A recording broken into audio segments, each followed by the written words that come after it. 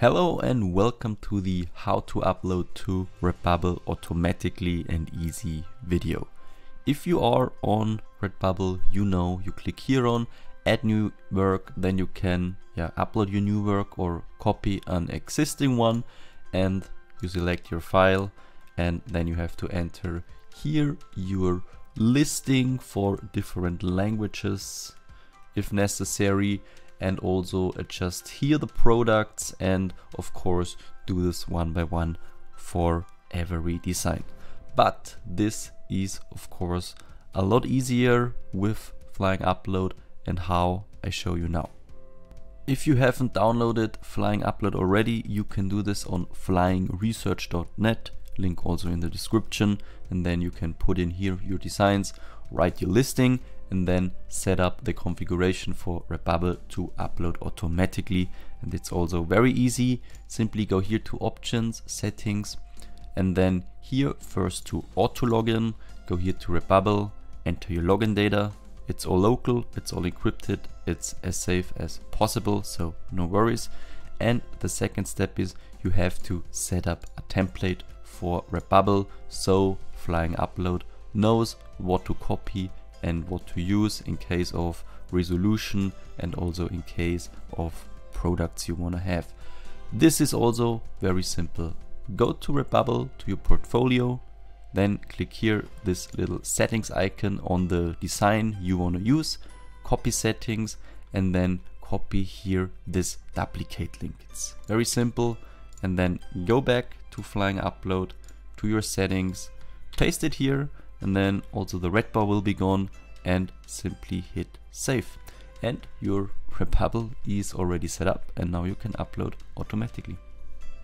And now we are at the upload step. Also very simple. Go here to the upload section. Everything is configured for RedBubble. Simply click start. Then the Chromium browser will open, and first it will log in here. Often here a captcha comes up. Let's see. Yes, also in this case, then simply solve it manually, and then after this Flying Upload will continue.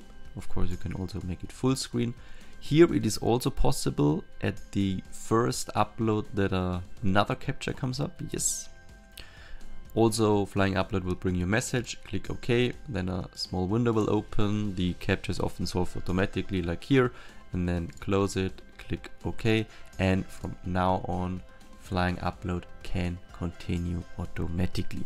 So no matter if you upload 5, 20 or the allowed 60 per day designs, now it will go through, and you can design, you can make research, you can drink a coffee, no matter what, this goes now automatically. So the new image will be uploaded, your listing data will be entered, and then of course it will be also published by Flying Upload. So based on the designs you upload, you can save minutes till few hours per day with the Flying Upload process. And I hope you like this, and I hope you also see the advantage. Try it, as I mentioned, link down in the description, and then I hope it can help you. Here is some extra information I want to give you, and this is that you can make your upload of course more individual. Sometimes you want to upload to white shirts, sometimes you want to upload to black shirts, and so on.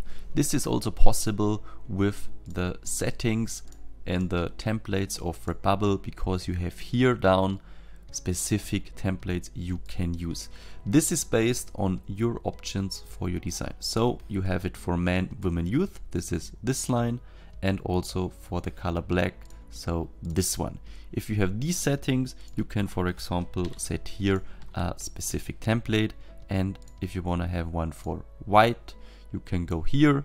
And this is, for example, one with white background. You copy your settings again, you copy the duplicate link again, and then you can paste it here for men, women, youth in white. So if I want to set the settings like this, then it would be uploaded to this design here. And you can do this for for all types here, for all different colors here. In total you have 21 different template options you can use like you want. And at last I want to show you some usually errors or configuration mistakes a user can make so it don't work.